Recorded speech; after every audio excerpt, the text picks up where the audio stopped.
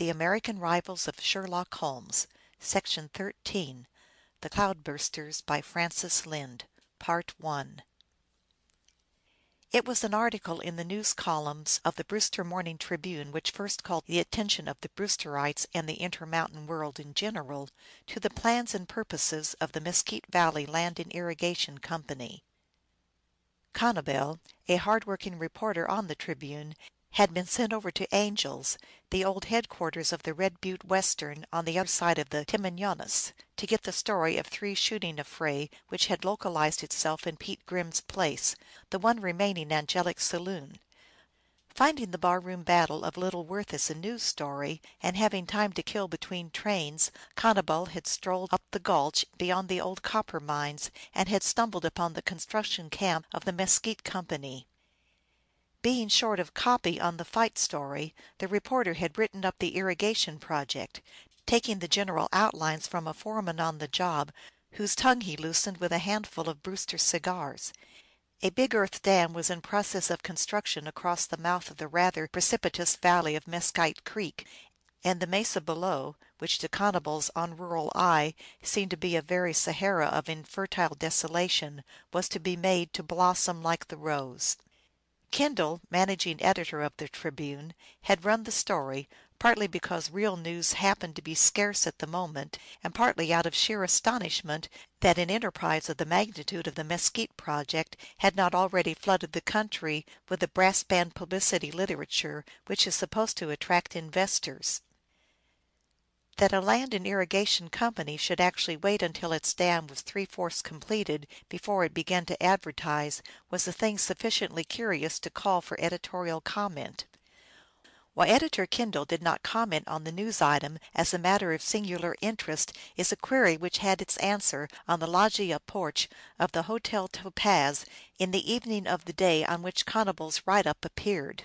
It was Kendall's regular habit to close his desk at 7 o'clock and to spend a leisurely hour over his dinner at the Topaz before settling down to his night's work. On the evening in question he had chanced to sit at table with Maxwell, the general superintendent of the railroad, and with Maxwell's friend and college classmate, Sprague. After dinner the 3 had gone out to the loggia porch to smoke, and it was the big chemistry expert who spoke of the Mesquite news story which had appeared that morning in the Tribune. "Yes," said the editor, "Connibel got onto that yesterday. I sent him over to Angel to write up a shooting scrape, and he had more time on his hands than he knew what to do with. We've all known, in a general way, that an Eastern company was doing something over there, but I had no idea that they'd got their dam pretty nearly done and were about ready to open up for business." "It's wildcat, pure and unadulterated," cut in the railroad man snappily. "What they are going to do to a lot of woolly investors will be good and plenty. That Mesquite Mesa land is just about as fertile as this street pavement here." Kendall was a dried-up little wisp of a man, with tired eyes and a face the color of old oak-tanned leather. "That is what you would think, that they are out there for the easy money," he agreed. "But there's something a little queer about it. They haven't advertised." "Not here," supplemented Maxwell. "It would be a trifle too rank. Everybody in the Timmenyanis knows what that land is over in the edge of the Red Desert." "They haven't advertised anywhere, so far as I can ascertain," put in the editor quietly. "What is more, Jennings, who is the engineer in charge of the dam building, and who seems to be the only man in authority on the ground, came in this afternoon and raised sand with me for printing the news story. He said they were not exploiting the scheme here at all, that their money and their investors were all in the East, and they were asking no odds of the Brewster newspapers." "Bitter sort of devil, that fellow Jennings," was Maxwell's comment. But it was the big chemist who followed the main thread of the argument. "What reason did he give for making such an extraordinary break as that, Mr. Kendall?" "Oh, he had his reason, pat enough," rejoined the editor with his tired smile. "He said he realized that we have irrigated land of our own over here in the park, upon which we are anxious to get settlers, and that public sentiment there would naturally be against the Mesquite project. He asked, as a matter of fairness, that we simply let the desert project alone. He claimed that it had been financed without taking a dollar out of the Tommanyani, so we could not argue that there were local investors to be protected." "Umph! That argument cuts both ways. It's an admission that the Eastern investors might need protection," scoffed the railroad superintendent. Then he added, "They certainly will if they expect to get any money back that they have been spending in Mesquite Valley. Why, Kendall, Mesquite Creek is bone dry half the year." "And the other half?" inquired Sprague. "It's a cloudburst proposition, like a good many of the foothills arroyos," Maxwell explained. "Once, in a summer storm, I saw a wall of water 10 feet high come down that stream bed, tumbling 20-ton boulders in the thick of it as if they'd been brook pebbles. Then for a month, maybe, it would be merely a streak of dry sand." "Perhaps they are counting upon storing the cloudburst water," commented Kendall dryly. Then, as he rose to go back to his work, "As you say, Maxwell, it has all the earmarks of the wildcat. But so long as it doesn't stick its claws out at us, I suppose we haven't much excuse for butting in. Good night, gentlemen. Drop in on me when you're up my way. Always glad to see you." The two who remained on the hotel porch after the editor went away smoked in comradely silence for a time.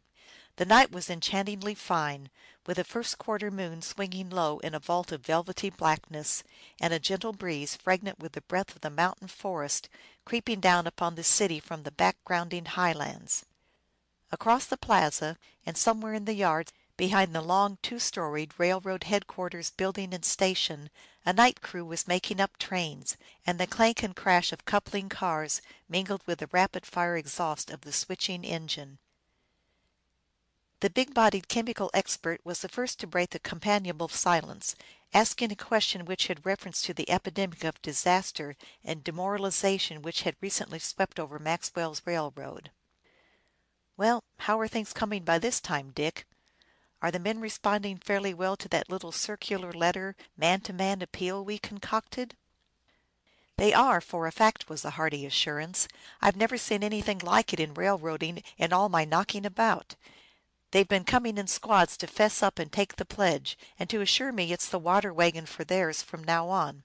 By George, Calvin, it's the most mellowing experience I've ever had. It proves what you have always said, and what I've always wanted to believe, that the good in the mass definitely outweighs the bad, and that it will come to the front if only you know how to appeal to it." "That's right," averred the chemist. "It is the strong hope of the country that there is justice and fairness and sane common sense at the American bottom of us, if they can only get at it. I think you can call the booze fight and demoralization roundup a trouble past, and begin to look around you for the signs and symptoms of the next biff you're going to get." The stockily built little man, who stood as the railroad company's chief field officer in the far western fighting line, moved uneasily in his chair. "I have been hoping that there wasn't going to be any next time," he said, chewing thoughtfully upon his cigar. "I should hope with you, Dick, if we had been able, in any of the former scrimmages, to secure good, indubitable court evidence against the men who were backing those buccaneering raids on your securities. The one thing that big money fears today is the law. The law as the federal courts are likely to construe and administer it. But to obtain your day in court you've got to have evidence, and thus far we haven't been able to sweat out anything that would implicate the man or men higher up. Therefore you may continue to sleep on your arms, keeping a sharp eye out for surprises." "I guess that is pretty good advice," was the ready admission. "But it is rather difficult to put into practice, Calvin. There are 500 miles of this railroad, and my job of operating them is big enough to keep me busy without doing any detective stunts on the side." "I know," Sprague nodded reflectively, "and for that reason I've been halfway keeping an eye out for you myself." "You have? Don't tell me you've been finding more grief." Sprague threw away his outburned stub, and found and lighted a fresh cigar.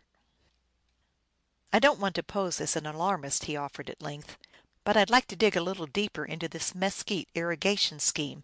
How much or little do you know about it?" "Next to nothing. About 2 months ago Jennings, the construction engineer, made application for the through handling from Copa of a trainload of machinery, tools, and camp outfit. He asked to have the stuff delivered at the end of the old copper mine spur above Angels. We put the spur in shape for him and delivered the freight. Well, what else? That is about all we have had to do with him in a business way. 2 weeks ago, when we had that wreck at Lobo, they were asking Benson for an extension of the Coppermine spur to a point nearer their job, chiefly, I think, so they could run a hand car back and forth between the camp and the saloon at Angel's. Benson didn't recommend it, and the matter was dropped." "Without protest?" "Oh, yes. Jennings didn't make much of a roar. In fact, I've always felt that he avoided me when he could. He is in town a good bit, but I rarely see him. Somebody told me he tried once to get into the Town and Country Club, but didn't make it. I don't know who would blackball him or why, but evidently some one did." The ash grew a full half-inch longer on Sprague's fresh cigar before he said, "Doesn't it occur to you that there is something a bit mysterious about this dry land irrigation scheme, Dick?" "I had never thought of it as being mysterious. It is a palpable swindle, of course, but swindles are like the poor. They're always with us." "It interests me," said the big man, half musingly. "A company formed nobody knows where or how, drops down in the edge of the red desert, and begins, absolutely without any of the clatter and clamor of advertising that usually goes with such enterprises, to build what, from all reports, must be a pretty costly dam. If they have acquired a title to the Mesquite Mesa, no one seems to have heard of it, and if they are hoping to sell the land when the dam is completed, that too has been kept dark.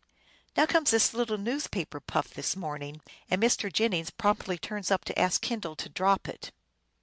"It is rather queer when you come to put the odds and ends of it together," admitted the railroad man. "Decidedly queer, I should say." So far the government man went on the line which he himself had opened. Then he switched abruptly. "By the way, where is your brother-in-law, Starbuck? I haven't seen him for 3 or 4 days." "Billy has been in Red Butte, figuring on a little mining deal in which we are both interested. But I'm looking for him back to-night." "Good. If you should happen to see him when the train comes in, ask him to come over here and smoke a pipe with me. Tell him I'm losing my carefully acquired cowboy accent, and I'd like to freshen it up a bit." The superintendent promised, and since he always had work to do, went across to his office in the second story of the combined headquarters and station building. Some hour or so later the evening train came in from the west, and at the outpouring of passengers from it one, a man whose air of prosperous independence was less in the grave, young old face and the loosely fitting khaki service clothes than in the way in which he carried his shoulders, was met by a boy from the superintendent's office, and the word passed sent him diagonally across the grass-covered plaza to swing himself lightly over the railing of the hotel porch. "Dick made a motion as if you wanted to smoke a peace pipe with me," he said, dropping carelessly into the chair which had been Maxwell's. "Yes," Sprague assented, and then he went on to explain why. At the end of the explanation Starbuck nodded. "I reckon we can do it all right. Go up on the early morning train to the canyon head, and take a chance on picking up a couple of broncs at Wimberley's ranch. But we could hoof it over from Angel's in less than a quarter of the time it'll take us to ride up the river from Wimberley's. For reasons of my own, Billy, I don't want to hoof it, as you say, from Angel's. To mention one of them, I might ask you to remember that I tipped the scale at a little over the half of the 300 just now, and I'm pretty heavy on my feet." And therewith the matter rested. At an early hour the following morning, an hour when the sun was just swinging clear over the far distant blue horizon line of the Crosswater Hills, which marks the eastern limit of the great desert, 2 men dropped from the halted eastbound train at the Timiani Canyon water tank and made their way round the nearest of the hogbacks to the ranch house of one William Wimberley. As Starbuck had predicted, 2 horses were obtainable, though the ranchman looked long and dubiously at the big figure of the government chemist before he was willing to risk even the heaviest of the horses in his small remuda. "I reckon you'll have to set sort of light on the saddle, mister," he said at the mounting, and then, apparently as an afterthought, "By gollies, I wouldn't have you fall over against me for a farm in God's country, stranger. If you was to live around here we'd call you Samson, and take up a ejection for the poor suffering Philistines, we sure would." Sprague laughed good-naturedly as he followed Starbuck's lead toward the river. He was well used to being joked about his size, and there were times when he rather encouraged the joke. Big men are popularly supposed to be more or less helpless physically, and Sprague was enough of a humorist to enjoy the upsetting, now and then, of the popular tradition. In his college days he had held the record for the heavy lift and the broad jump. There was no man of his class who could stand up to him with the gloves or on the wrestling mat, and in the football field he was at once the strongest back and the fastest man on the team, a combination rare enough to be miraculous. " You say you want to follow the river," said Starbuck, when they had struck in between the precipitous hills among which the green flood of the Timinani made its way toward the canyon portal. " Yes, if it is at all practicable. I d like to get some idea of the lay of the land between this and the camp on the Mesquite." " I m anticipatin that you 11 get the idea good and plenty," agreed the superintendent s brother in law dryly. And during the 3 hour jaunt that followed the prediction was amply confirmed. There was no trail, and for the greater part of the way the river flowed between rocky hogbacks, with only the narrowest, boulder strewn margins on either hand.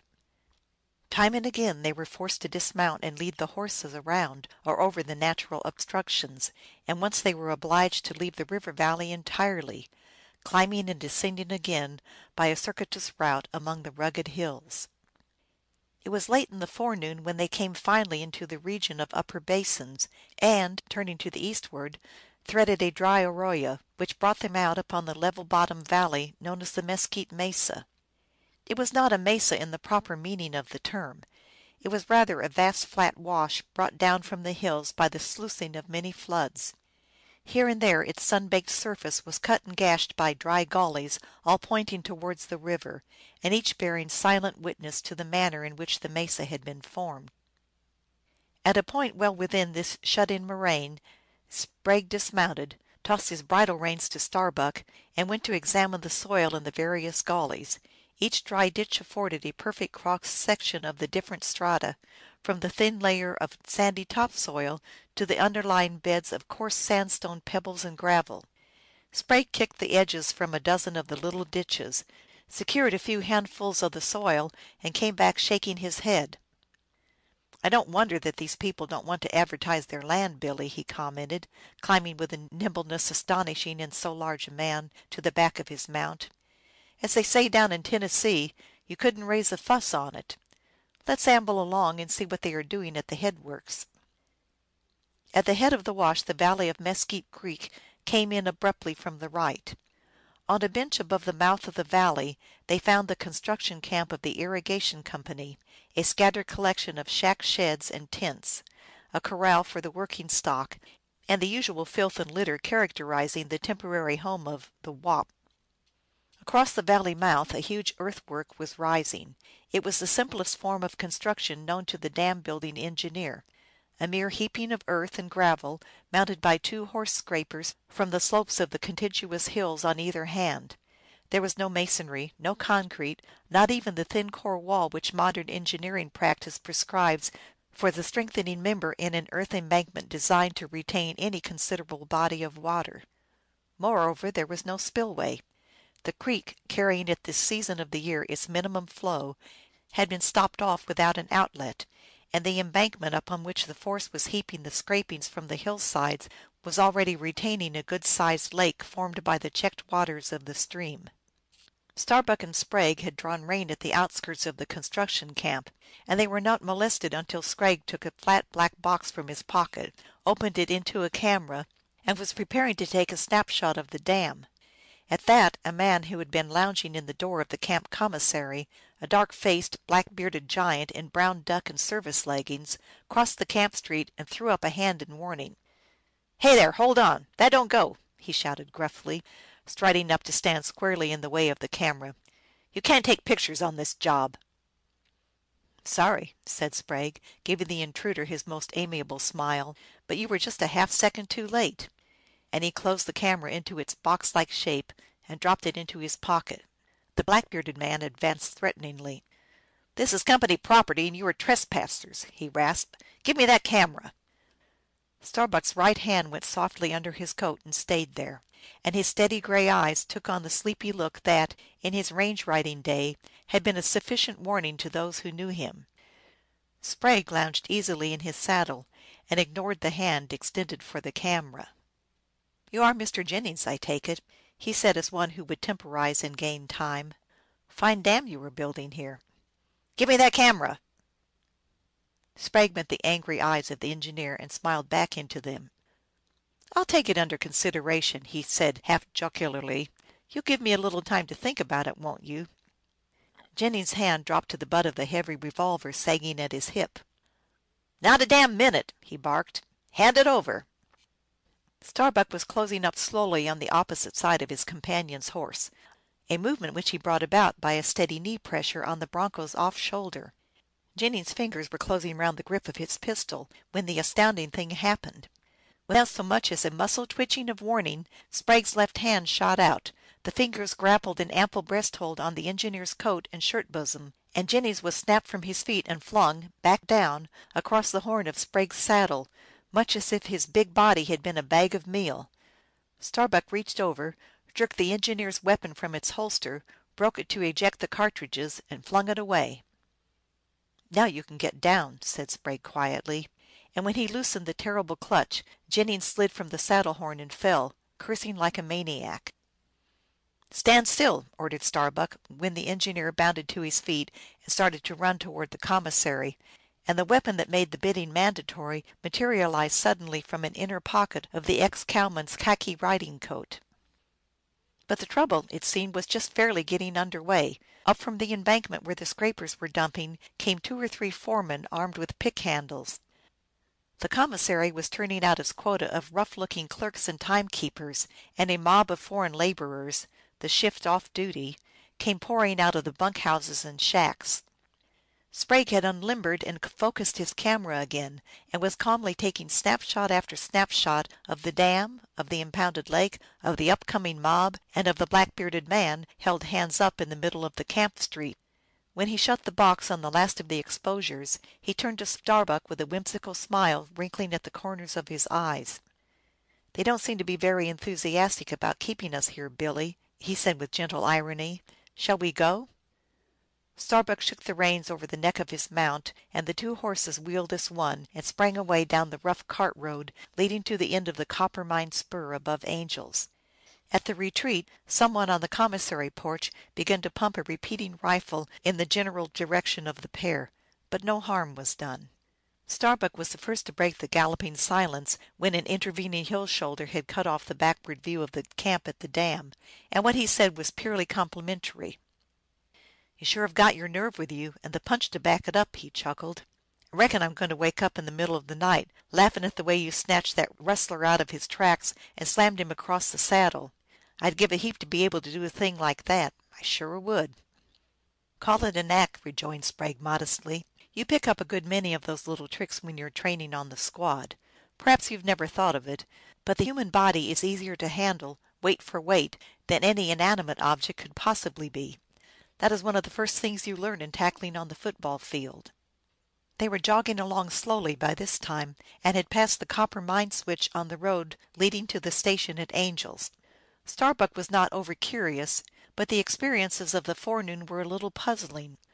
Why had his companion wished to take the long, hard ride up the valley of the Temminane? And why, again, had he taken the chance of a fight for the sake of securing a few snapshot pictures of the irrigation company's construction camp and dam? A third query hinged itself upon the decidedly inhospitable, not to say hostile, attitude of Jennings, the irrigation company's field officer. Why should he object so strenuously to the common sightseer's habit of kodaking anything and everything in sight? Starbuck was turning these things over in his mind when they reached Angels. As they rode into town, Sprague glanced at his watch.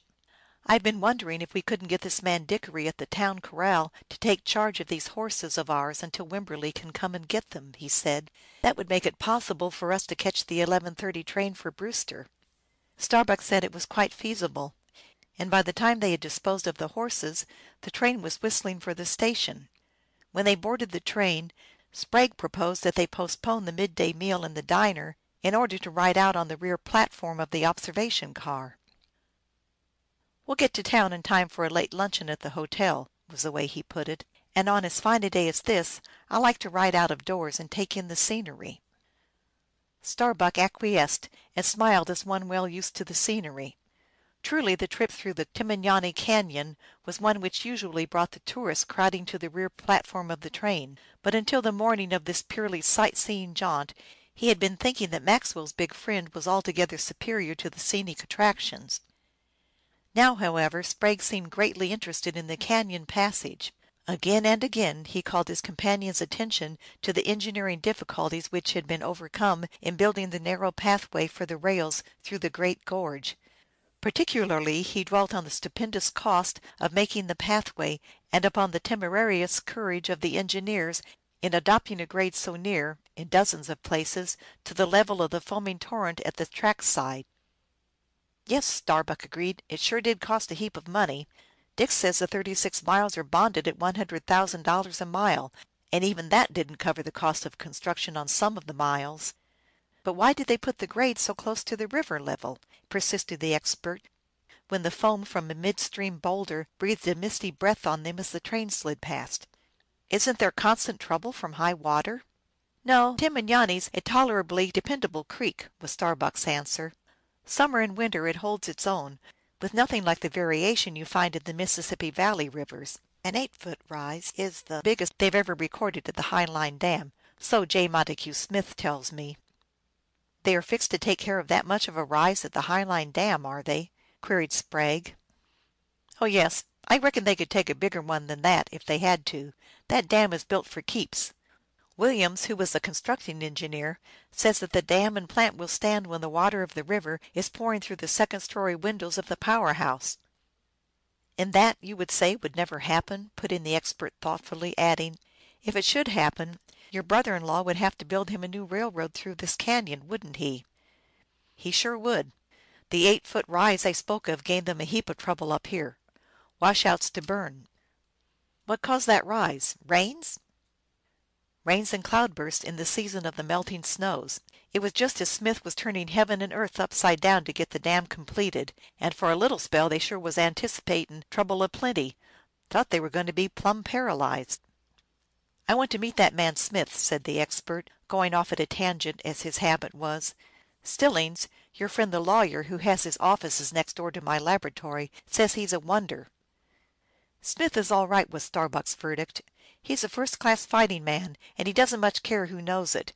He got big rich out of that Highline fight, married old Colonel Baldwin's little peach of a daughter, and is laying off to live happily ever after." From that on the rear platform talk had to do chiefly with Mr. J. Montague Smith and his plucky struggle with the Hydroelectric Trust, which he had tried, unsuccessfully as the event proved, to steal the Highline Dam and Water privilege. In due time the train shot out of the gorge, and after a dodging course among the Park hills came to the skirting of the Highline Reservoir Lake, lying like a silver mirror in its setting of forested buttes and spurs.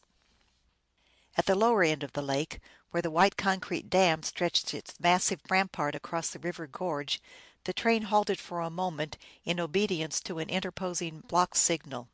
It was during the momentary stop that a handsome young fellow with the healthy tan of the hill country browning his frank boyish face came out of the nearby power house, ran up the embankment, and swung himself over the railing of the observation platform.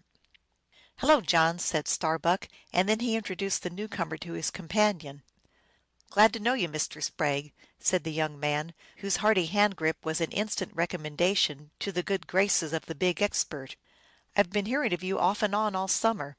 It's a saying with us out here that any friend of Dick Maxwell's owns Brewster, or as much of it as he cares to make use of." " I've certainly been finding it that way, Mr. Smith," Sprague rejoined, in grateful recognition of the Brewster hospitality. And then, " We were just talking about you and your dam as we came along, Starbuck and I. You have a pretty good head of water on, haven't you? An unusually good head for this time of year. The heavy storms we've been having in the eastern foothills account for it. Our power plant is working at normal load, and our ranchmen are all using water liberally in their late irrigating it. And yet you see the quantity that is going over the splashboards." " Yes, I see," observed Sprague thoughtfully. And when the train began to move onward, " With this big reservoir behind you, I suppose a sudden flood couldn't hurt you, Mr. Smith?" The young man, with a healthy tan on his clean cut face, promptly showed his good business sense. We think we have a comfortably safe installation, but we are not specially anxious to try it out merely for the satisfaction of seeing how much it would stand," was the conservative reply. Sprague looked up curiously from his solid planting in the biggest of the platform folding chairs. " And yet 3 days ago, Mr. Smith, you said in the presence of witnesses that a 10-foot rise wouldn't endanger your dam or your power plant," he put in shrewdly. Mr. J. Montague Smith, secretary and treasurer of the Timiani High Line Company, was plainly taken unawares. " How the depth " he began, and then he tried again. " Pardon me, Mr. Sprague, you hit me when I wasn't looking for it. I believe I did say something like that. In fact, I've said similar things a good many times." " But not in exact feet and inches, I hope," said Sprague, with a show of mild concern. " These exactnesses are what murder us, Mr. Smith. Now, I presume if somebody should come to you to day and threaten to turn another 10 feet of river on you, you'd object, wouldn't you?" " We certainly would object most strenuously." "Yet, if that person were so minded, he might quote you as having said that 10 additional feet wouldn't hurt you." The young treasurer laughed, a trifle uneasily. " I can't believe that anybody would make a bit of well meant boasting like that an excuse for But it's not altogether absurd, you know. Your case is unsupposable.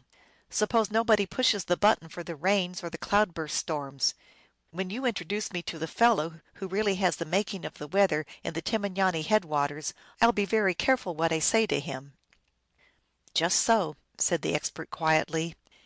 And then a long continued blast of the locomotive whistle announced the approach to Brewster. Sprague took leave of his latest acquaintance at the station entrance, where a trim, high-powered motor car, driven by an exceedingly pretty young woman in leather cap, gauntlets, and driving coat, was waiting for Smith. " I am a soil expert, as you may have heard, Mr. Smith," he said at parting, " and I am interested at the moment in alluvial washes, the detritus brought down from the high lands by the rivers.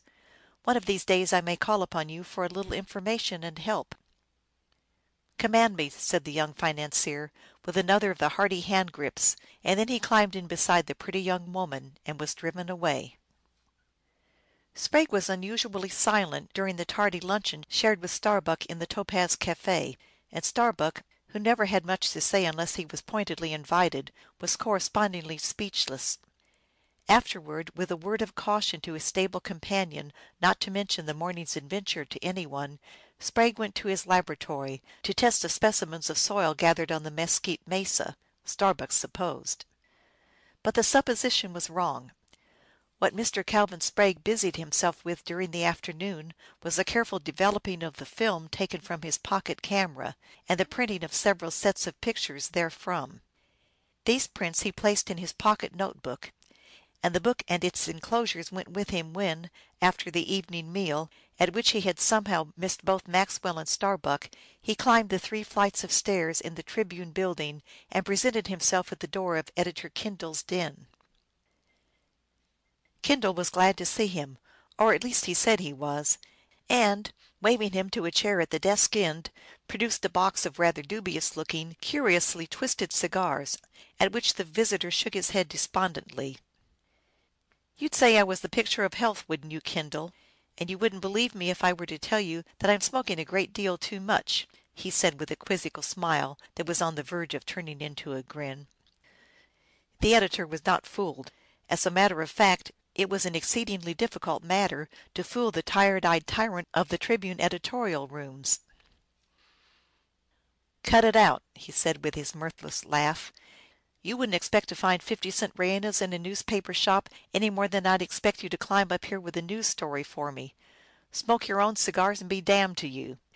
And in sheer defiance he lighted one of his own dubious monstrosities, while Sprague was chuckling and passing his pocket case of fat black Maduros.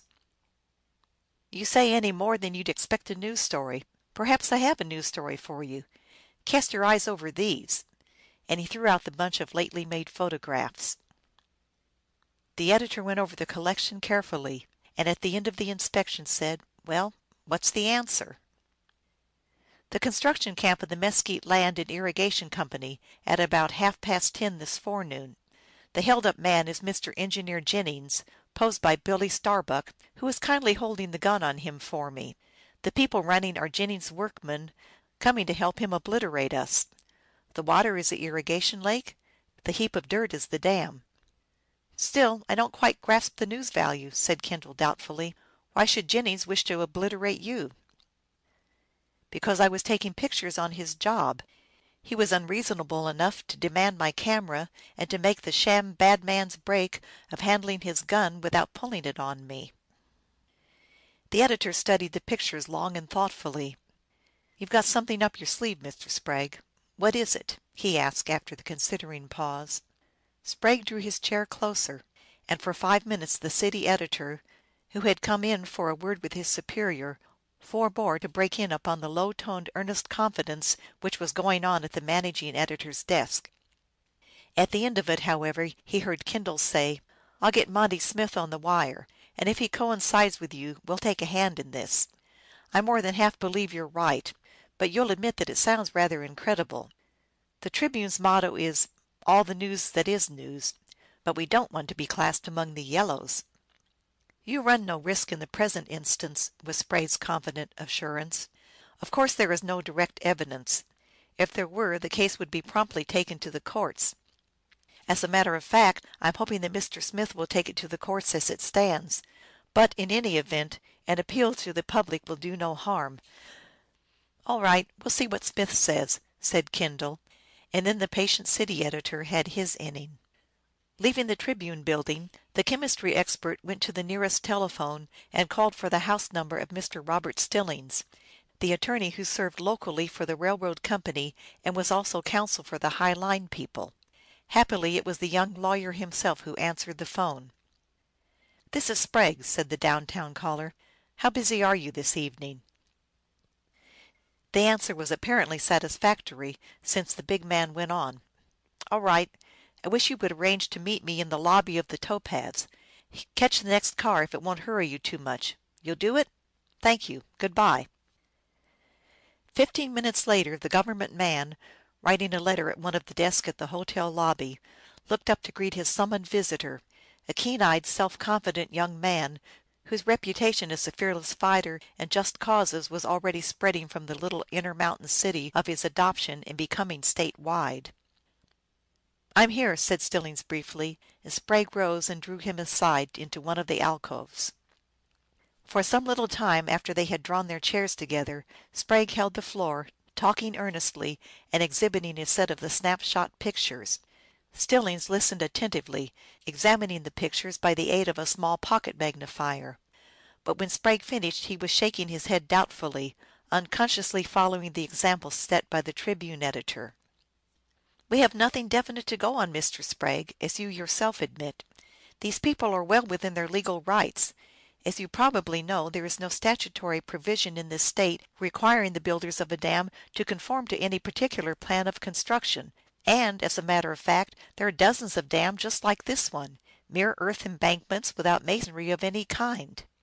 " Do you mean to say that the safety of the entire Timiani Valley could be endangered by a structure like this, and that the property owners who are imperiled have no legal recourse?" demanded the expert.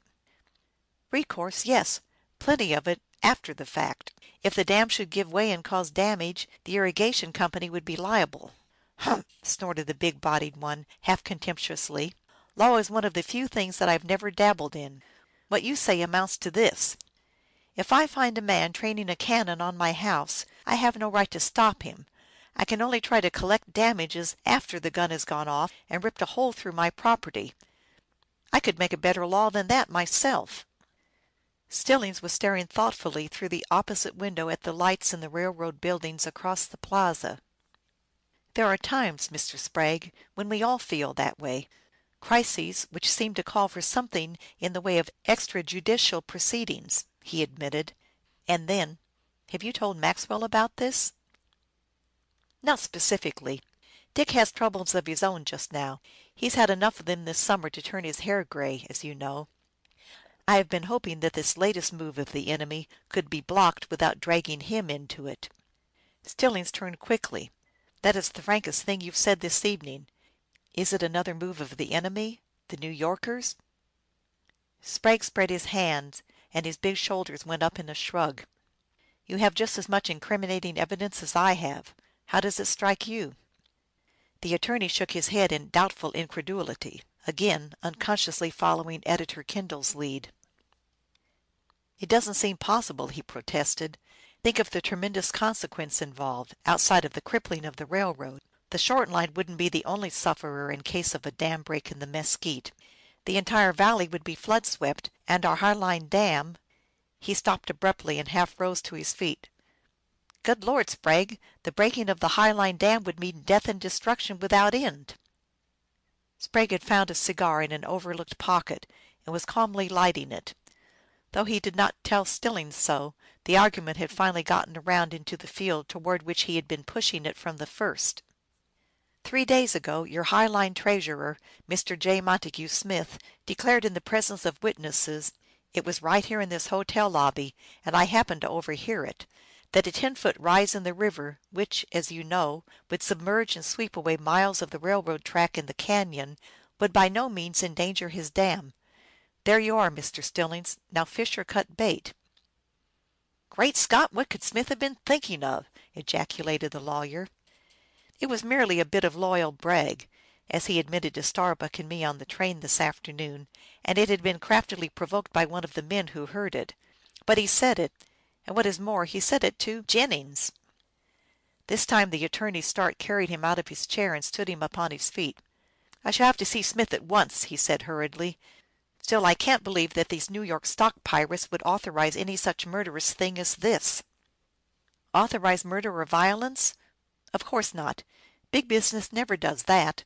But what it does is to put a man into the field, telling him in general terms the end that is to be accomplished. The head pushers would turn blue under their fingernails if you charged them with murder." " But that is what it would amount to, cold-blooded murder." " Hold on a minute," objected Sprague. " Let's apply a little scientific reasoning. Suppose this thing has been accurately figured out, engineering wise. Suppose that, by careful computation, it has been found that a certain quantity of water, turned loose at the mouth of Mesquite Valley, would produce a flood of a certain height in the full length of Timignani Canyon, say 10 or 12 feet, sufficient to obliterate 35 or 40 miles of the railroad track. Below its path of the greatest destruction it comes out into your High Line Reservoir Lake, with some miles farther to go, and a greatly enlarged area over which to diffuse itself." Stillings was nodding intelligence. " I'm beginning to see," he said. 10 feet in the canyon wouldn't necessarily mean 10 feet at Smith's dam." " No, but at the same time Smith is on record as having said that 10 feet wouldn't endanger his dam or the power plant. So there you are again." Stillings walked the length of the alcove twice, with his head down and his hands in his pocket, before he stopped in front of the expert to say, " You've half convinced me, Mr. Sprague. If we could get the barest shred of evidence that these people are building a dam which isn't intended to hold." " There spoke the lawyer again," laughed Sprague. " If you had the evidence, what would you do?" " Institute legal proceedings at once." "And how long would it take to get action?" " Oh, that would depend upon the nature of the evidence I had to offer, of course." Sprague laughed again, derisively this time. " Yes, I thought so. And while you were getting out your wits and monkeying around, do you know what that piece of canyon track cost, Mr. Stillings? I was told today that $3,000,000 wouldn't replace it, to say nothing of what it would mean to the railroad company to have its through line put out of business indefinitely. No, if we mean to " The interruption was the intrusion into the alcove of a huge framed, hard faced man, who was fumbling in his pocket for a paper. " Hello, Harding," said Stillings. And then jokingly, " What brings the respected sheriff of Timignani County charging in upon us at this time of night?" " It's a warrant," said the sheriff, half in apology. And then to Sprague, " I hate like the mischief to trouble you, Mr. Sprague, but duty's duty." Sprague smiled up at the big man. " Tell us about it, Mr. Harding. You needn't bother to read the warrant." "It's that scrap you had with Jennings up at the Mesquite this morning. He swore out a warrant against you for assault and battery." " And are you going to lock me up over night? I fancy that is what he would like to have you do." " Not me," said the sheriff good naturedly. " I got Judge McFarland out of bed and made him come down to his office. I'm going to ask you to walk around there with me, just to let me out of it whole. I fixed it with the judge so you won't have to give bail."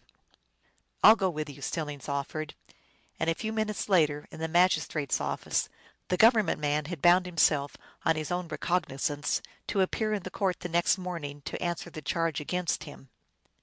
On the sidewalk in front of the justice shop, Stillings reverted to the still more pressing matter. " I'm going to see Smith before I sleep, if I have to drive out to the Baldwin ranch to find him," he declared. " In the meantime, Mr. Sprague, if you can devise any scheme by which we can get a legal hold of these fellows, anything that will serve as an excuse for our asking that an injunction be issued." " That would come before Judge Watson, wouldn't it? " Sprague broke in. " Yes." " See Kendall of the Tribune about that. From what he told me a couple of hours ago, I should say that your petition for an injunction would only be a crude loss of time.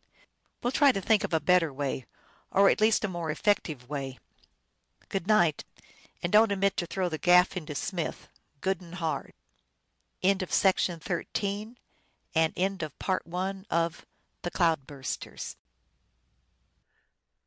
The American Rivals of Sherlock Holmes, The Cloudbursters by Francis Lynde, Part 2.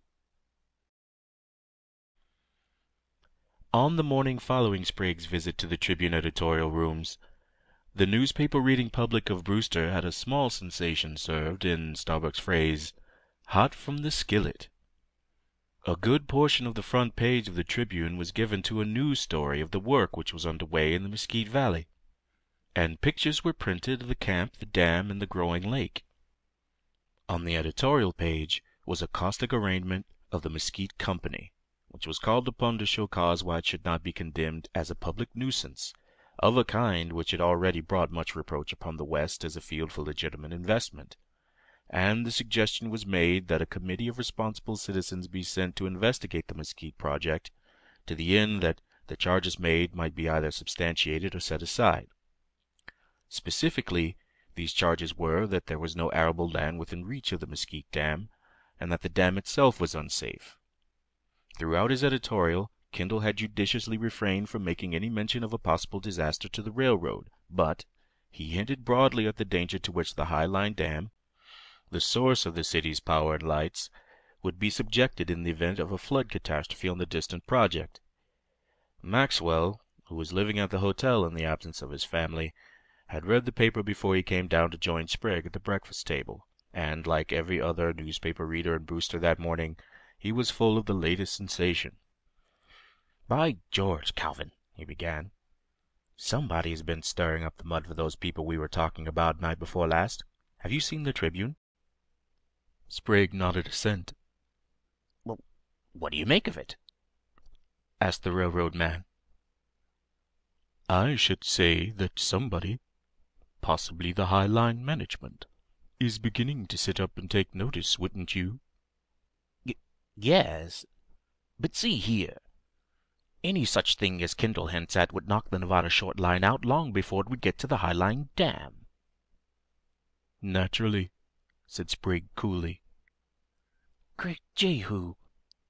Was that what you meant when you were making me dig this Mesquite project over for you the other day?" "I didn't want to drag you into it, and don't yet," said Sprague quietly.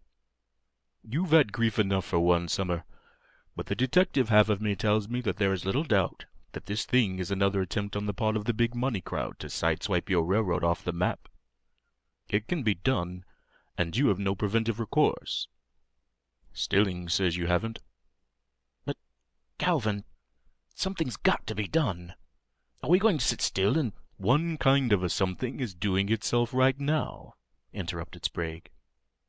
"It's your play this time to keep out of it if you can. You'd say that the High Line people, J. Montague Smith and his crowd, inspired that blast in the Tribune this morning, wouldn't you?" "It looks that way, yes." "Well, let them stir up the mud and make the fight. You sit tight in the boat and say nothing. What kind of an agent or operator have you at Angle's?" "Disbrow? He's a good man." So good that I'm going to promote him to a better station next week. Let that promotion wait a while. Give this good man instructions to watch every move that Jennings makes and to report at once anything out of the ordinary that may happen. Do you get that? I'll do it. Anything else? No, not at present. Later on, say, after the evening edition of the Times Record comes out, I may want to get you on a quick wire, but the chief thing just now is to post the Angles man, and to have him keep in touch with you. After Maxwell had gone, the chemistry expert finished his breakfast with Epicurean leisure, smoked a reflective cigar in comfortable solitude in the hotel lobby, and when the court hour arrived, went around to the office of the Justice of the Peace to answer to the charge of assault. As was to be expected, Jennings was not present, was not even represented by an attorney. Sprague pleaded guilty and paid his nominal fine, which McFarland took with a quiet smile. I don't know what you did to that black-faced bully, Mr. Sprague, but I hope you got your money's worth, he said. Every time he turns up here in Brewster, he proves himself an undesirable citizen, right from the word go. Tough, is he? Queried Sprague. As tough as they make them. I wonder he didn't try to get square with you with a gun. That would be more like him. Perhaps he will later on, suggested the fined one with a good-natured smile, after which he went across to his laboratory and was invisible for the remainder of the morning. Just before noon, Stillings dropped into the laboratory office. He found the chemist working among his retorts and test tubes. "I fell in to give you a pointer," was the attorney's excuse for the intrusion. "Jennings is in town. He came over on the 10 o'clock local and went straight to the Times Record office." Sprague grinned. You were looking out for him, were you? Somebody got waked up at last? "Yes. The Highline people are on, all right," was the reply. "Smith called an emergency meeting of his directors early this morning. 2 of them are Red Desert cattle barons, and they know the mesquite situation like a book. What none of them can understand is the why. Why the mesquite outfit should take 99 chances in 100 of sending a flood down the Timignani when there's no money to be made by it." What action did the directors' meeting take? "Instructed me to field Judge Watson on the question of holding things up with an injunction. I did it, and it turned out as you intimated it would. Nothing doing. Smith asked me to borrow Maxwell's special officer, Arch Tarber, suggesting that we ought to keep in touch with Jennings. Archer was going over to Angles on the afternoon train, but Jennings has saved him the trouble by coming to town." "Well, what next?" Sprague inquired. "That is just what I'd like to ask you," was the lawyer's frank admission. "We're all looking to you to set the pace. You're the one man with the holy gift of initiative, Mr. Sprague. You haven't admitted it in so many words, but I know as well as I know anything that you are the man who started this newspaper talk." "Pshaw!" said the expert in genial raillery. "I'm only a government chemist, Mr. Stillings." "That's all right, too. But that isn't why the railroad men call you Scientific Sprague. 4 times this summer you've dug Maxwell and his railroad out of a hole when the rest of us didn't know there was any hole. What I'm most afraid of now is that Jennings will put up some sort of a scheme to get you out of the way. He knows well enough by this time that you are the key to his situation." "I'm a tenderfoot," said the big man with naive irony. "What would you suggest?" "That you go to Sheriff Harding and get him to swear you in as a special deputy. Then you can be prepared to defend yourself." Sprague's mellow laugh rumbled deep in his big body. "I guess I can take care of myself if it comes to that, without packing hardware, Starbuck would put it," he averred. "There won't be more than 3 or 4 of them to tackle me at once, will there? But about your campaign. I have been hoping that the Highline people, backed by public sentiment, would be able to head this thing off. I am still hoping it." It will be altogether better if the railroad doesn't have to take a hand on its own account. The New Yorkers would be sure to make capital out of it, holding the Ford Maxwell management up to public execration as a corporation which deliberately strangles development propositions in its own territory. That's a fact, the attorney agreed. Working along that line, we can afford to wait, for a little while at least, to see how the cat is going to jump. Jennings is over here to get into the newspaper fight himself. In Maxwell's demoralization tussle of 2 weeks ago, it was demonstrated that the Times Record had been subsidized by the enemy. Now we shall see Higginson and his editor jump in and take up the clubs in defense of the Mesquite Company. I guess that is pretty good advice, to wait, said Stillings. But we have an active crowd in the High Line. Its blood is up.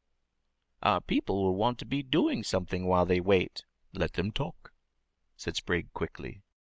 Tell them to resolve themselves into committees of one, to throw the big scare into the Brewster public, which depends upon the safety of the High Line Dam for its own safety. Then pick out a few good dependable men like Smith, his old fighting father-in-law the colonel, and Williams, the engineer, who will hold themselves in readiness to start at a moment's notice, night or day, for the firing line, any firing line that may happen to show up. That is more like it, rejoined the attorney. I'm sworn to hold up the majesty of the law, but, as you remarked last night, there are extra judicial crises now and then which have to be met in any old way that offers. Let it rest at that, and see me at the hotel this evening, if you can make it convenient. With the appearance on the streets of the evening edition of the Times Record, the Brewster public learned that there were two sides to the Mesquite question. In terms of unmeasured scorn, Editor Healy attacked the narrow prejudice which would seek to place stumbling blocks in the way of a great enterprise designed to benefit not only the region locally concerned, but the entire West. In the course of a long and vituperative editorial, the High Line Company, the Brewster Public Service Corporations, and the railroad each came in for its share of accusation, and their joint lack of public spirit was roundly condemned. It was pointed out that the High Line plant, by the admission of its own officials, would be in no danger, even in the unsupposable case of the breaking of the Mesquite Dam. Also, it was urged that the penny-wise policy of the railroad in adopting the low grade in Timignani Canyon was a matter of its own risk. Was the development of the nation to be halted, it was asked, because a niggardly railroad company was unwilling to spend a little money in raising its grade beyond a possible danger line? But the sting of the editorial from Maxwell was in its tail.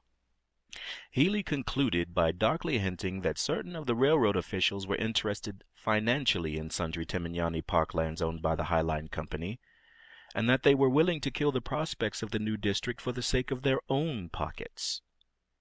Maxwell was furiously hot about this blast in the evening paper, as his demeanor at the dinner table where he spoke his mind freely to Sprague sufficiently proved.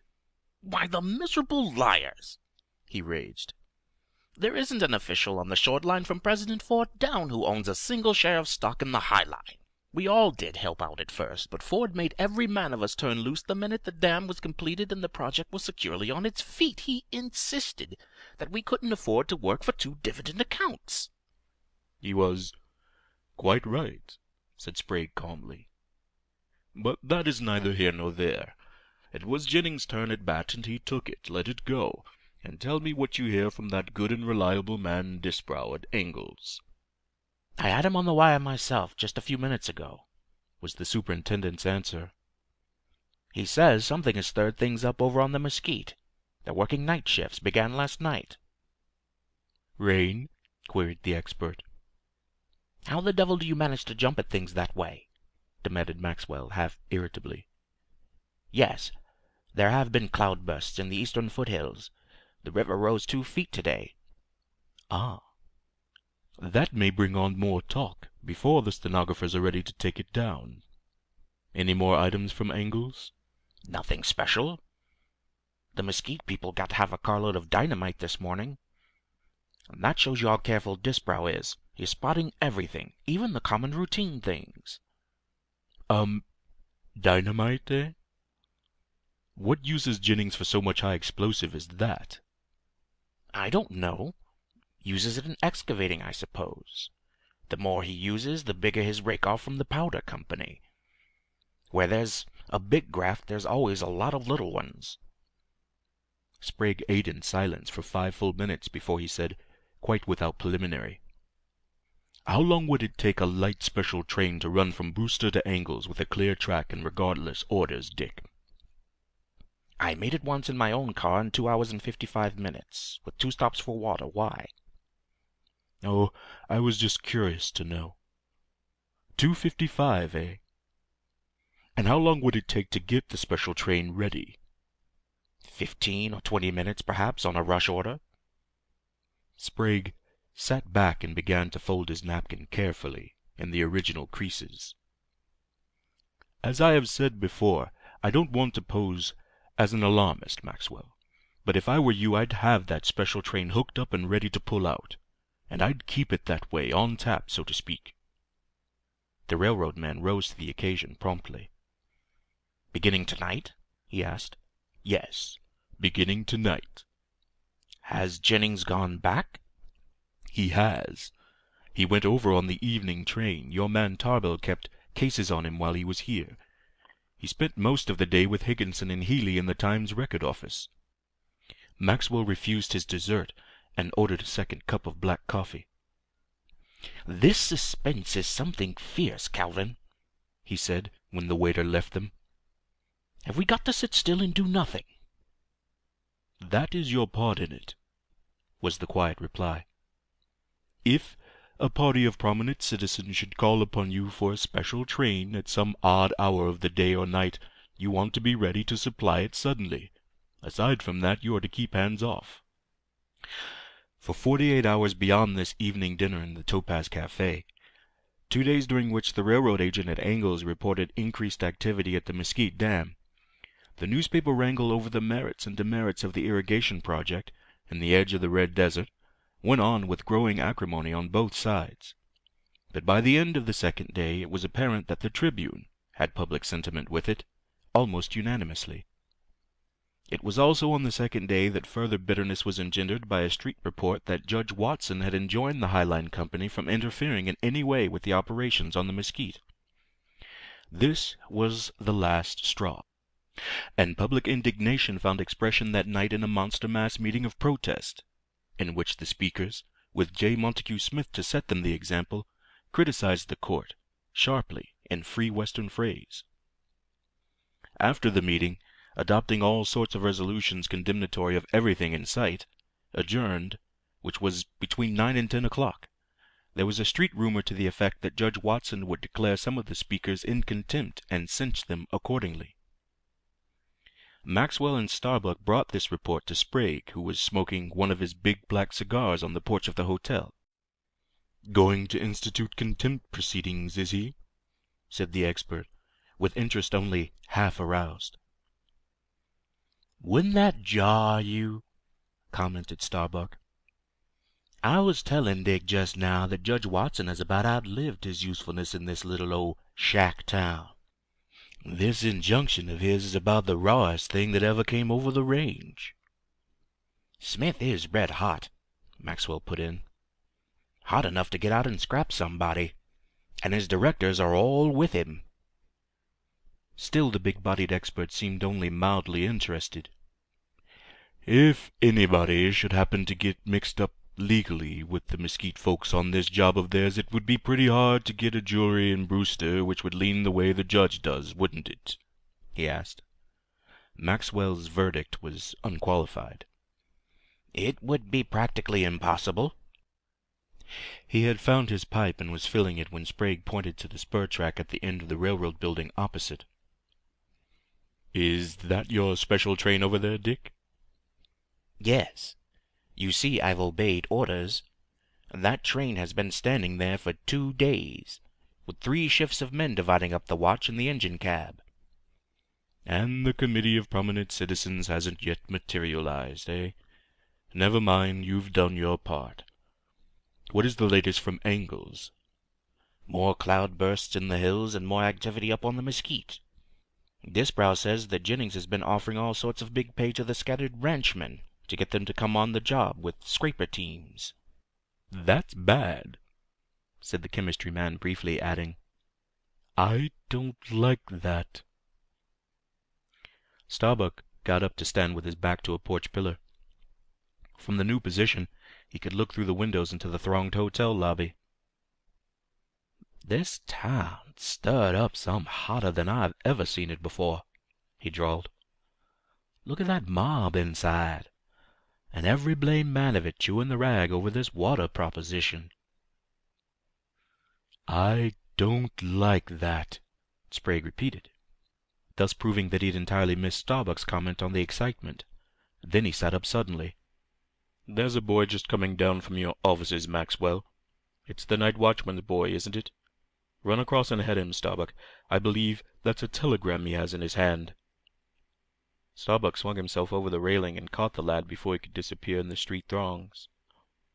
You were plumb right, he said, when he came back to take his place on the porch. He did have a message. It's for Dick. Here you are. Maxwell tore the envelope across and held the telegram up to the ceiling light. Here's news, he announced. It's from our man at Angles. He says, Jennings's force disbanded, and most of it gone east on limited. Been shipping teams and outfit all afternoon. Too busy to wire sooner. The superintendent crumbled the telegram and smote fist into palm. Bully for you, Sprague, he exulted. You pushed the right button just right. Jennings couldn't stand the pressure. He's given up the job and quit. There was no answering enthusiasm on the part of the big man, who rose suddenly out of his chair and reached for the telegram. Quite the contrary, the hand which took the crumpled bit of paper was trembling a little. Dick, he began, in his deepest chest tone, you hike over to the dispatcher's office on the dead run and have Connolly clear for that special train. Don't lose a minute. Starbuck, it's up to you to find Smith, Tarbell, Williams, Colonel Baldwin, and 2 or 3 more good men whom you can trust. Trust absolutely, mind you. Herd your crowd at the station in the quickest possible time. And you, Maxwell, make it your first business to tell the agent at Angles that there's a special train coming over the road. Don't tell him its destination. Just say it will leave Brewster going east in a few minutes. Don't slip up on that. It may mean a dozen human lives. Get busy, both of you. After he was left alone, Sprague shouldered a path through the crowd in the lobby and had himself lifted to his rooms. When he came down a few minutes later, he had changed his business clothes for the field rig which he wore on his soil-collecting expeditions. He had scarcely worked his way through the throng to the comparative freedom of the porch when Maxwell came hurrying across from the railroad building. Bad luck, said the superintendent, with brittle emphasis. There's a freight train off the Steel halfway between Corona and Timignani, this side of the canyon, and the track is blocked. And we can't get by. There's nothing on the other side of the wreck that you could order down to meet us at the block. Nothing nearer than Angles. There is an eastbound freight held there, loading the last of Jennings's outfit. To order the engine back from that would add at least an hour and a half to the 2-hour 50-minute running schedule I gave you the other day. Sprague swore, out of a full heart, which, since he was the least profane of men, was an accurate measure of his growing disquietude. That's on me, he grated. I had it all figured out to the 10th decimal place, and I didn't put in the factor of chance. Dick, I want the biggest automobile in this town, and the one man among all your thousands who is least afraid to drive it. Maxwell was able to answer without hesitation. And the car will be Colonel Baldwin's Big Six, with Starbuck for your reckless chauffeur. But I doubt if you can get over the range in anything that goes on wheels. Then he added, What is it, Calvin? What have you figured out? Sprague ignored the anxious query and spoke only to the fact. Can't get over the range. I tell you, we've got to get over the range. Good Lord, why in heaven's name doesn't Starbuck hurry? Starbuck had hurried. He had looked to find most, if not all, of the men he had been told to summon, closeted in conference with Stillings. And his guess had gone true to the mark. Only Tarbell was missing, and him they picked up in front of the Tribune office, as they were hurrying to the rendezvous in the colonel's big touring car. Maxwell saw the car as it came under the corner electrics. "There's a little luck, anyway," he exclaimed. "That is the colonel's car now, and Billy is driving it." "Tools and arms. Half a dozen picks and shovels, and anything you can find that will shoot," commanded Sprague, vaulting the porch railing to the sidewalk as easily as Starbuck had vaulted it a little while before. "See to that part of the outfit yourself, Dick, while I'm looking after the human end of it." 1 minute afterward, the big man was standing beside the touring car which had been drawn up at the townside platform of the railroad building. Sprague shot the emergency at the 5 men in the car in bullet-like sentences. "Gentlemen, we've got to get over to the Mesquite as quick as the Lord'll let us. The railroad is blocked, and it's an auto or nothing. Maxwell says we can't do it. I say we've got to do it. What do you say?" "I reckon we can do it," drawled Starbuck, speaking for all. Then he turned to Smith, who was in the tonneau. "How about the tanks, Monty?" "I filled them tonight before we left the ranch," said the Highline treasurer. "Also, there's an extra gallon of oil aboard. We always carry it." "How about it, Colonel?" Sprague demanded of the erect, white-mustached old man in the back seat. "Sure," was the quick reply. "You haven't told us yet whether it's a fight or frolic, but we're all with you either way, Mr. Sprague. Hop in, and we'll be jogging along." It was at this moment that Maxwell, followed by a couple of yardmen, came up. The men were carrying the picks and shovels, which were hastily stowed in the car, and the superintendent handed over a small arsenal of weapons, 3 of them being sawed-off Winchesters. "I had to raid the express office," he explained, "and I took what I could find." Then to Sprague, who had mounted to the seat beside Starbuck, "Don't you want me along?" "No. You can do a great deal more good right here. Listen now, and follow my directions to the letter. Go upstairs to the wire and get in touch with your man at Angles. It will be your job to keep him in doubt as to what is on the road between his station and the lower end of the canyon. Lie to him if you have to. Tell him a part of the wrecked freight is on its way up the canyon or something of that sort, and keep him believing it as long as you possibly can. Don't fall down on it. Everything depends now upon the length of time you can keep some such story as that going over the wires." Starbuck had adjusted a pair of goggles to his eyes, and had his foot on the clutch pedal. "All set?" he asked. "Go," said Sprague, and at the word the big car shot away from the platform, rounded the end of the plaza, and bore away through the cross street to the eastward, gathering headway until, when the city limits were passed, its cut-out exhausts were blending in a deafening roar.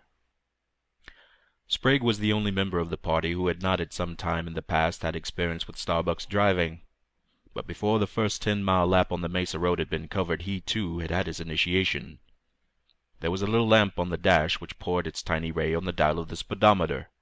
Sprague saw the index pointer go up to 35, jump to 40, crawl steadily onward until it had passed the 45 and was mounting to 50. After that he saw no more, for the simple reason that he was obliged to close his unprotected eyes against the hurricane-speed blast. The big man from Washington had asked for the fastest car in Brewster and for a man who was not afraid to drive it. He had got both. At the same time, alarming as the pace might seem, Starbuck was not taking any needless chances. He knew his road, and knew also that there were many miles of it among the mountains that would have to be taken at slower speed. Nonetheless, when the long mesa stretch was covered, and the big car was making zigzags up the precipitous slopes of Mount Cornell to reach the gap called Navajo Notch, the pace was still terrific, and the sober-faced driver was leaning over his wheel and pushing the motor like a true speed maniac. There was an hour of this risky zigzagging, and then the pass, lying cold and grim in the half-moonlight at altitude 10,000 feet, was reached and threaded. Following the summit gaining came the down-mountain rush on the eastern slope, and again Sprague closed his eyes, confessing inwardly that the steadiest nerve may have its limitations. With precipices shooting skyward on the right, and plunging sheer to unknown depths on the left, and with a man at the wheel who had apparently hypnotized himself until he had become a mere machine driving a machine. When Sprague opened his eyes, the great car was once more on an even keel, and its wheels were spurning the hard red sand of the desert. In the far distance ahead, a light was twinkling, the lamp in the station office at angles. Sprague spoke to the iron-nerved driver at his side. "Hold on, Billy. Can you make the remainder of the run without the lamps?"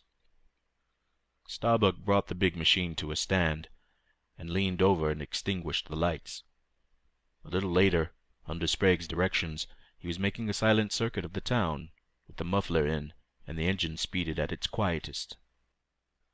Since it was far past midnight, the better part of Angles was abed and asleep, with lights showing only at the railroad station and in Pete Grimm's dance hall, where, arguing from the row of hitched horses, a roundup of red desert cowboys made merry. Sprague stopped the car with a sign to Starbuck and turned to Tarbell. "Get out, Archer, and make a quick run over to the station. I want to know what's going on in Disbrow's office." Tarbell made the reconnaissance and was back in a few minutes. "Disbrow is at his wire, with a man walking the floor behind him, and there's a piebald bronc hitched out beyond the freight shed," was the brief report. "Who is the floor walker?" asked Sprague. "I couldn't get a fair squint at him, but he looked mightily like the fellow I've been keeping cases on for the last 2 or 3 days." "Gentlemen, we're in luck for once," Sprague said impressively. "That's Jennings, without a doubt, and he is waiting for a wire, the right kind of wire, to come from Brewster. You remember what I told Maxwell as we were leaving. That was one time when a guess was as good as a prophecy. Go on, Billy, and head straight for the mesquite, and you gentlemen back there, get your weapons ready. If there happens to be a guard at the dam, we'll have to rush it." Singularly enough, when the short run was accomplished, they found that there was no guard. The shack camp was deserted, with all the disorder of a hasty evacuation strewn broadcast. But in the valley itself there was a startling change. The lake, which 3 days earlier had reached only halfway up the earth embankment, was now lapping within a foot of the dam top, the result of the continued storms and cloudbursts reported by the Brewster weather station. Starbuck eased the big car up the dam head, and Williams and Tarbell made a quick quartering of the deserted camp. "Nobody here," the engineer reported, when they came back to the car, and then Sprague asked Starbuck to relight the headlamps. With the acetylenes flinging their broad white beam across the earthwork, another change was made apparent. In the center of the dam a square pit, plank-lined like the shaft of a mine, had been either sunk or left in the building. Over this pit stood a 3-legged hoist, with the block and tackle still hanging from its apex. "What is that thing out there?" queried the colonel, shading his eyes with his hand. "Jennings would probably tell you that it is a new kind of spillway by which, in case of need, the reservoir lake can be emptied," suggested Sprague.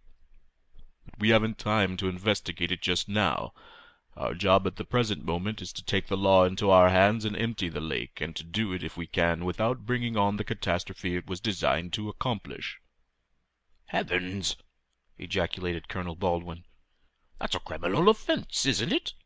And in the face of Judge Watson's injunction at that." "It is criminal," was the calm reply, "unless we shall find sufficient justification for it as we go along. There is one chance in a dozen that we may find it first. Tubble, take this little flashlight of mine, and skip out there and look into that pit."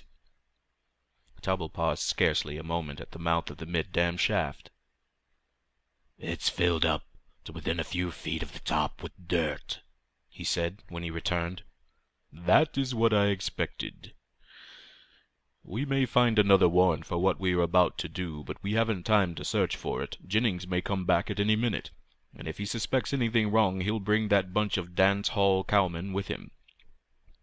If you'd like to hide in the car and stand aside to see what we will do when he comes—" "By Jove, I'm with you, injunction or no injunction," cried Smith, and he began to take the picks and shovels out of the car.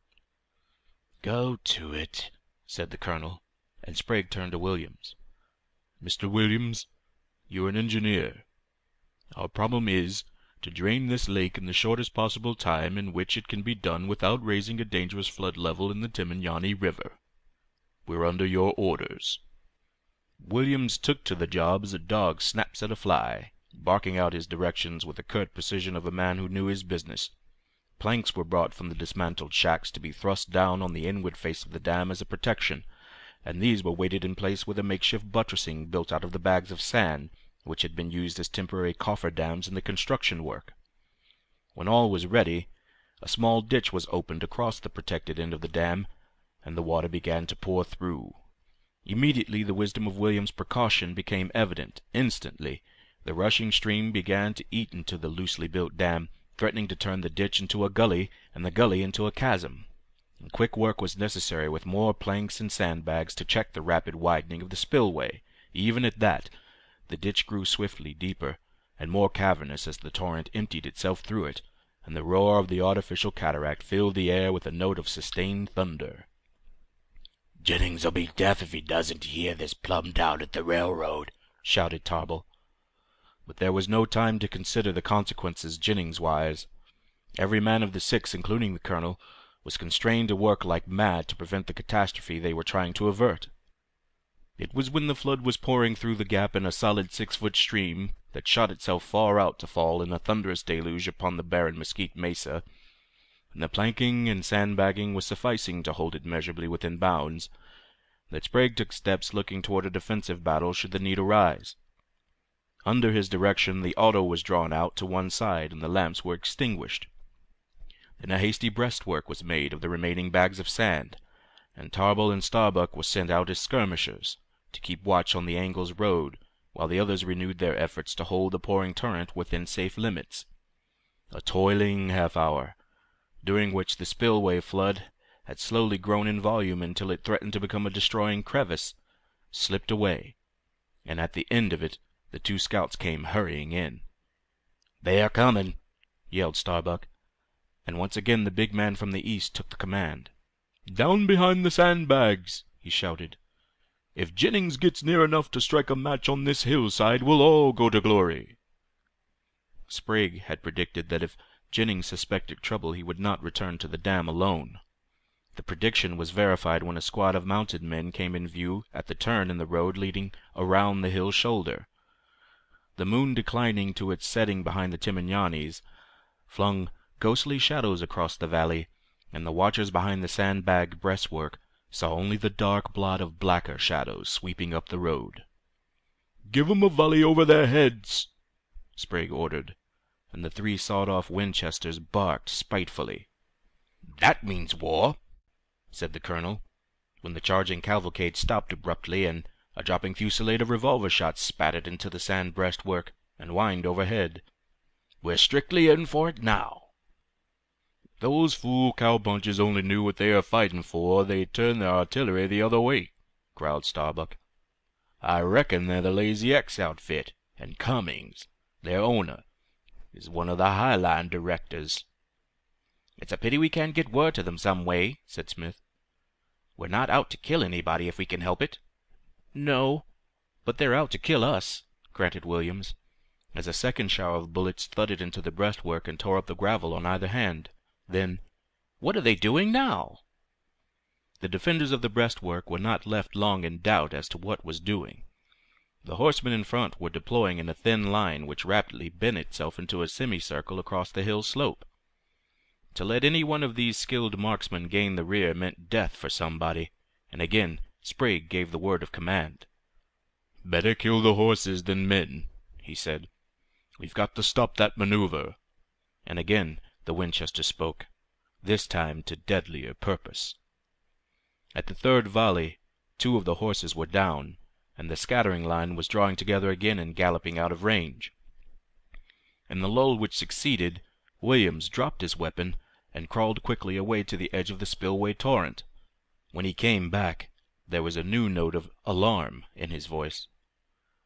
"That spillway of ours is eating away the dam at a rate of a foot a minute," he announced. "If we can't get to work on it again, the whole business will go out with a rush." It was a cruel dilemma, and it was quickly made worse by a new movement on the part of the attackers. Jennings's party was closing in again, and flashes of red fire were appearing here and there on the hillside to herald a dropping hail of pistol bullets. Under cover of the irregular firing, A man was worming his way down toward the edge of the ravine, through which the wasting torrent was rushing out upon the mesa. It was Sprague who first saw the crawling man and divined his purpose. "That's Jennings!" he exclaimed.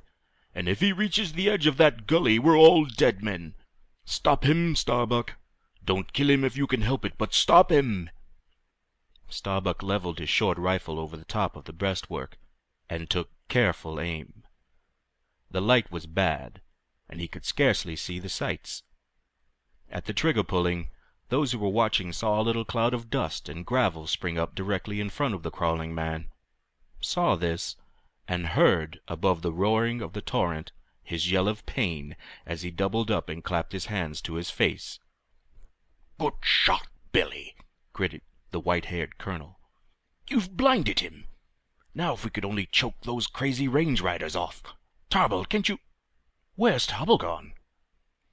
Tarble's place at the end of the breastwork was empty, and Smith, who was next in the line, accounted for him. "Archer dropped out a minute or two ago. I think he's trying to make a dodge around to get at those cow-punchers." The firing had ceased for the moment, and the man who had tried to creep down to the ravine was stumbling back up the hill. Williams nervously thrust his plea again. I tell you, we've got to get to work on this thing behind us, and do it quick," he urged. "There is still water enough in the lake to tear out the heart of the Timignani Canyon if it all goes at once." Sprague set the temerarious example by springing to his feet, and the others followed him. There was no answering volley from the hillside. On the contrary, the black blot of things animate on the slope was melting away, and a minute later Tarble came running back. "The boys have got their hunch," he cried. "A couple of them are taking Jennings back to Angles, and the rest of them will be here in a minute to help us. They didn't know what was up." As one man, the half-dozen flung themselves upon the task of keeping the roaring crevice under control, and a little later 8 of the cowmen came racing down to swell the working force. But even for the augmented numbers, it proved to be a fiercely fought battle, with the issue hanging perilously in the balance for a long time. Hour by hour they toiled, making plank bulkheads out of the shack lumber, piling sandbags against the crumbling embankment, and fighting inch by inch with the gnawing flood as the night wore away. And it was thus that the graying dawn found them, soaked, muddied, gasping, and haggard with fatigue, but with the victory fairly won. The flood was still pouring through the gap, which had by now widened to the cutting away of a full half the dam, but the great body of water had already passed out, and there was no longer any danger. When the sun was just beginning to redden on the higher peaks of the western mountains, a shout from the hillside road broke upon the morning stillness. A moment later, Maxwell and Stillings came running to the brink of hazard. Sprague stumbled up out of the crevice chasm and pointed down to the washed-out heart of the dam. There, piled in the bottom of what had once been the plank-lined pit with a hoisting tackle over it, and laid bare now by the scouring flood, was a great pile of dynamite stacked solidly in its shipping boxes. And, half buried in the sand and detritus of the outflow, lay the iron pipe through which the firing fuse had been carried to the gully edge Jennings had tried to reach. "There is the warrant for what we've been doing, gentlemen," said the big expert wearily. "Take a good look at it, all of you, so that if the courts have anything to say about this night's work—" Maxwell cut in quickly. "There's nobody left to make the fight. Jennings went east from Angles on the first train that got through. He was badly blinded, so Disbrow says. Got a fall from his horse was the story he told.